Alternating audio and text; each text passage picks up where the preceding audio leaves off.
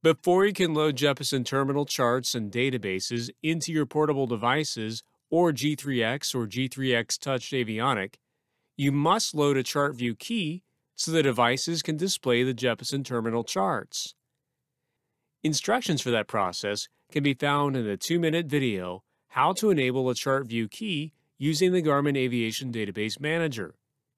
The video can be found on the Help menu under How-To Videos.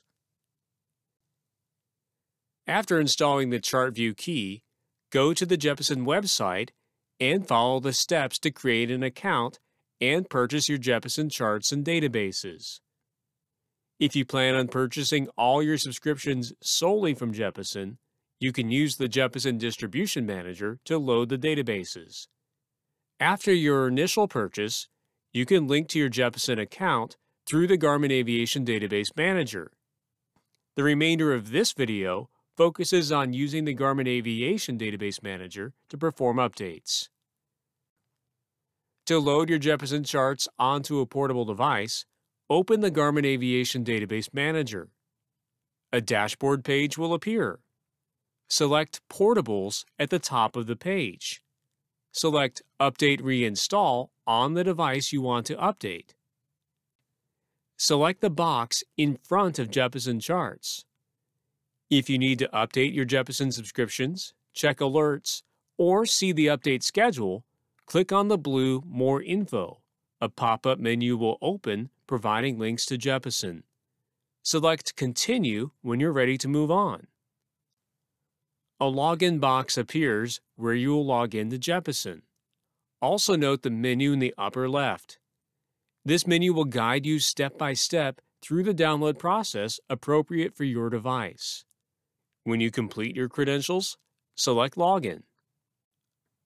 If a license agreement appears, you must agree to the terms and select Continue to reach this Jeppesen service selection page. Notice the checklist in the upper left directs you to select Jeppesen charts.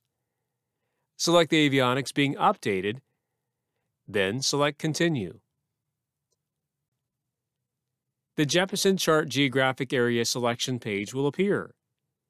To select the entire coverage area you purchased, click the circle before Select Entire Coverage Area.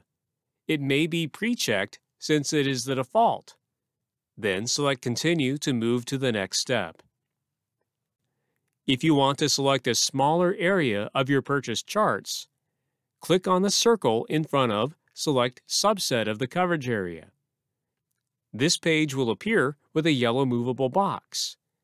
Place your cursor over a corner of the box to shrink or expand the area for which you want charts. After your selection, select Continue.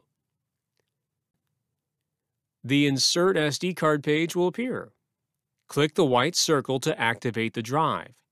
Select Continue to start downloading the databases. The Downloading and Installing Databases page shows the progress of the download. In this example, there is only one progress bar since only the Jeppesen charts were selected in prior steps. When the progress bar is complete, a summary page will appear indicating the updated information has been written to the SD card. Now you can select Done to remove your SD card. You must load the SD card into your portable device.